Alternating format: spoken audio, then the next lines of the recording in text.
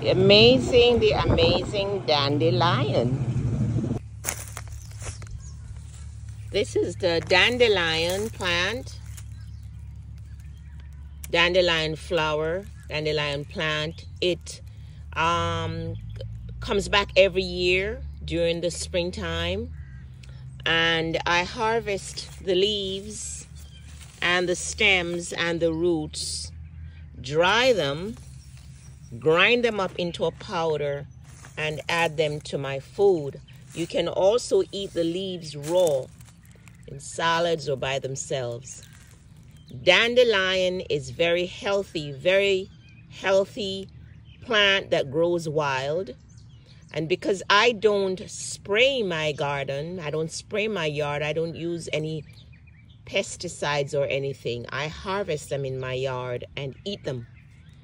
Dandelion helps to strengthen the kidney, the liver, has lots of antioxidants that help to boost our immune systems and help to fight free radicals. And they are free. If you can't harvest the ones in your yard, you can buy dandelion powder on so many websites. But I'm so fortunate that I can harvest the leaves and the roots and dry them and make them into a powder, grind them in my bullet into a powder, and include them in my diet. Very healthy stuff. Include dandelion in your diet.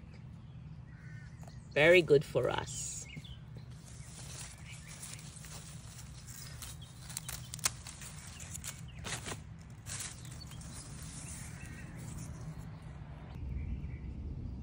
And these are the dandelion flowers that I'll be eating also. You can actually eat the dandelion flowers raw. You can just pick it and eat it. Or you can dry it and grind it into a powder, add it to your food, your smoothie. And this is the dandelion root that I just dug up. I'm going to clean the dirt off, wash it really good along with these leaves and stems, and dry it and grind it into a powder and include it in my diet. Like I said, dandelion, very beneficial for the liver and the kidney and the immune system. So I wanted to let you know, when I first started harvesting dandelion in my yard, I did a little bit of research to see how I could make dandelion roots into a powder. And one of the things that was recommended is to dry the root and then cut it up and blend it in a blender. But it didn't work for me. The roots become very, very hard when you dry it. So what I did was, after I dig up the root, I would cut it into small pieces, wash it of course, cut it into small pieces, dry the small pieces, and I would put it in my blender to blend into a powder.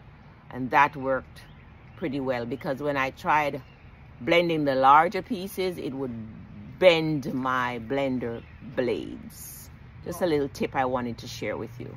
Okay?